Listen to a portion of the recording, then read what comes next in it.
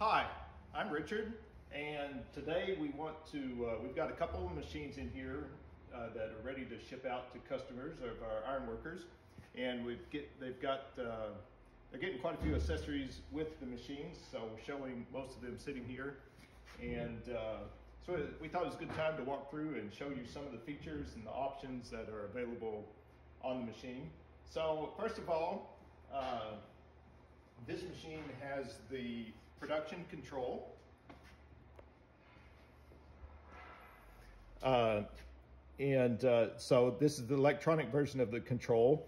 It has it's a cycle control, so you set the limits up here for your upper and lower limits, and then you can cycle either to the press side of the machine or to the punch side of the machine, and it will do one cycle when you press the pedal and return. Or it's in jog mode now. We'll leave it in the jog mode for this demo, where it does not go automatically. You run it up and down with the foot pedals. There's two foot pedals, left and right. So one's up and one's down in jog mode. There is also a speed control on the machine, so you can adjust the speed. If you want to slow down and set something up, you can, or do something that's fine-tune something, you can slow the machine down. Now this machine over here, now that machine was our 4075 model. This is our 2050 model, and it's a 50 ton with 20 tons in the press, and it has the manual control on it, which is just a hydraulic lever. It's very simple.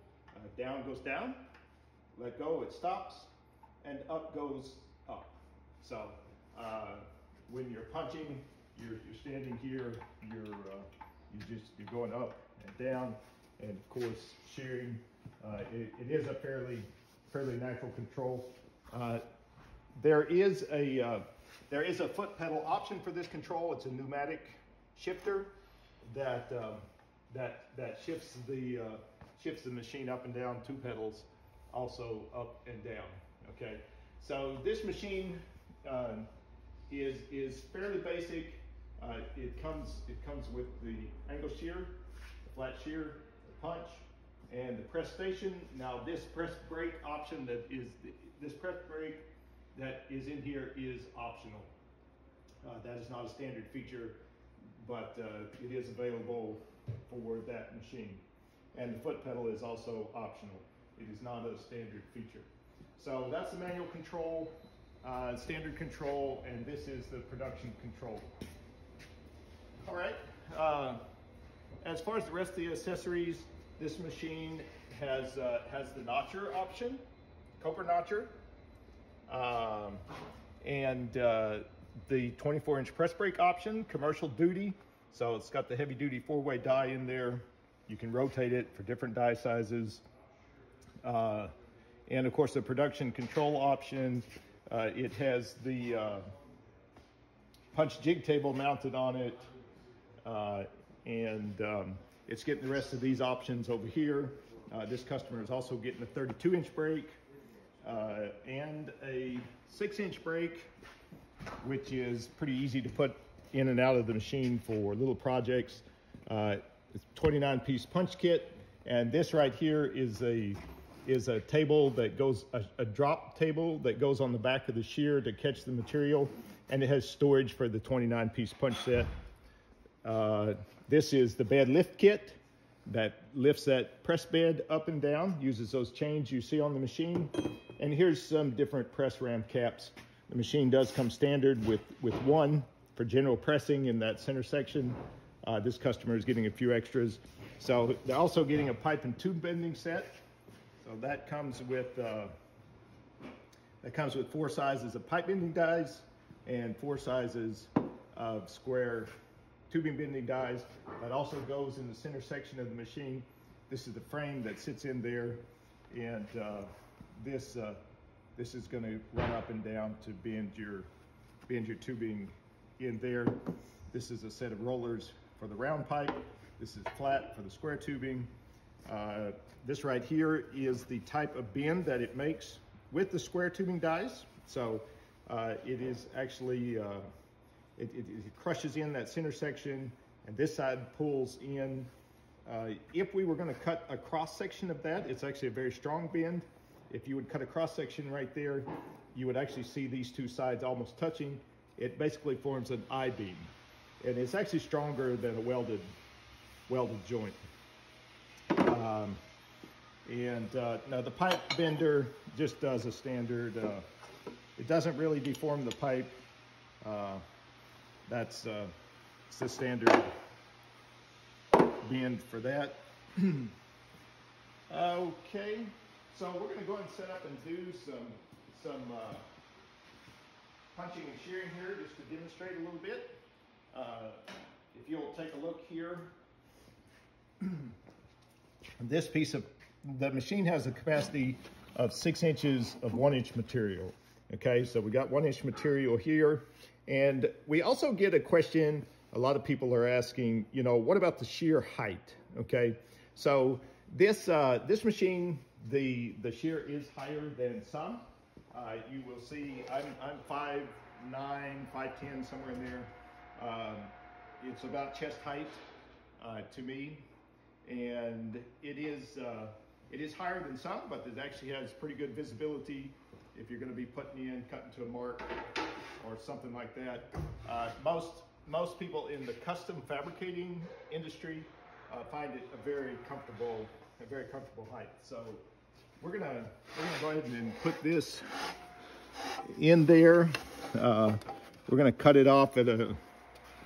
Got my gloves on here. I'm kind of clumsy on my fingers, but we're gonna cut it off here at this line, right there. And I'll have him swing around to the back side, and actually you can watch that cut.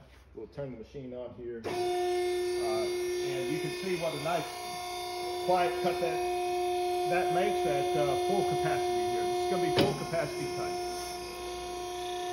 So it's a 2-speed machine. You can see for heavier machine cut, the machine slows down, then it speeds back up again.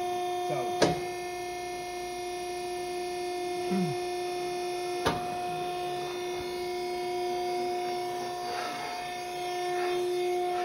So you just watched the machine do a full 6 inches of 1 inch of full capacity cut there, and you saw how quiet and how well the machine handled that. So we'll also punch some 3/4 inch material. So again, the machine's running in jog mode. You let off the punch, it stops. So there we go up. I'll take a piece of a 3/4 inch plate here, and we'll punch a hole.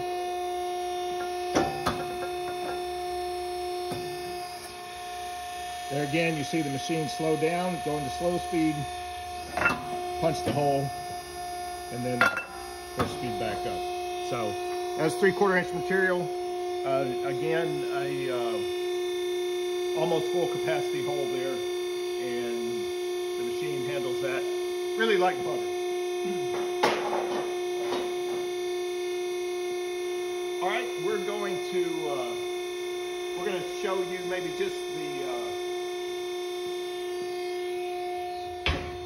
a little bit more here. So the machine has capacity for up to 14 inches width on the shear. So this right here would be a full width cut. We'll push that in and go ahead and cut that off. We'll screw this down.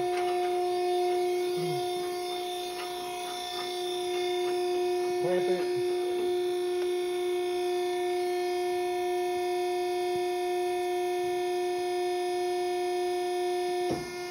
And that's 3/16 material.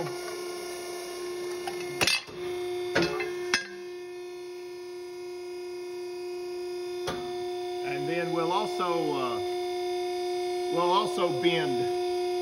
bend that plate.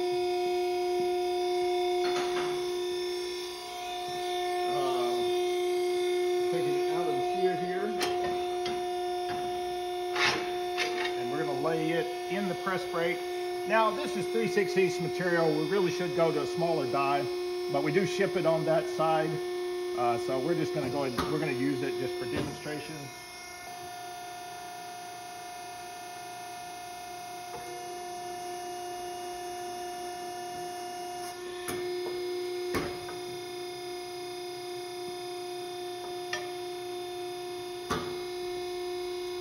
So there, that's just kind of how the press brake works. Maybe just, oh, we'll try the notcher yet, but maybe I will mention this machine. I don't have the pipe notcher sitting here, but you can get a pipe coper notcher as well. And it makes the saddle in there. It also goes up in this notch, same place where that one goes. And you can notch your pipe sizes for saddles there. Also a popular feature. All right, we will we'll just use this piece right here that we cut. We can do some notching here. So we can do this any way we want. We've got some stops here that adjust the depth. So we've got a fairly small notch right now, but you can take those off, or you can make as big a notch as you want to.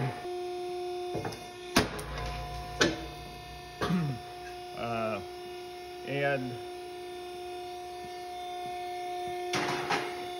just for reference, if we were going to be doing angle iron, and again, these notches aren't set to quite the right depth, but you know, you can come in here and do your corner notching as well.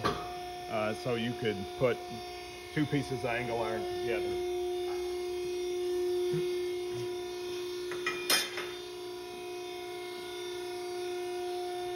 So I don't know if I forgot anything. I think that's all I have for now. And we